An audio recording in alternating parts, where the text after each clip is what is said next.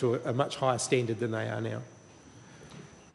The next question is in the name of Xavier Turner. Kia ora, Mr Speaker.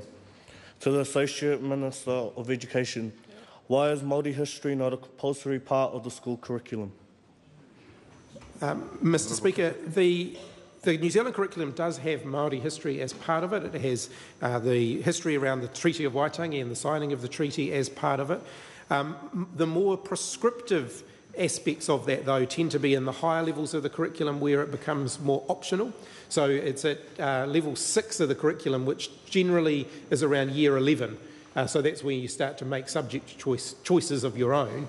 And so some people are not getting that information. So I think one of the really live debates we've got at the moment is whether some of that stuff that's currently sitting at the higher level of the curriculum should be brought a bit further down the curriculum so that people are learning about New Zealand history from a younger age.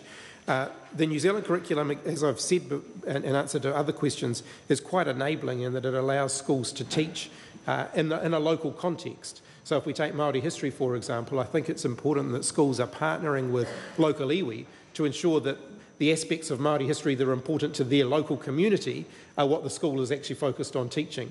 And again, I think there's variability. I think some schools are doing it well, and I think some schools aren't doing it enough of it.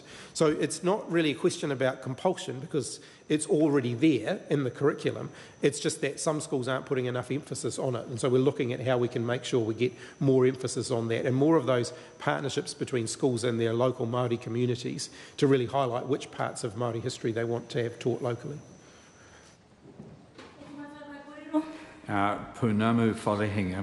He pātai tāpiri atu.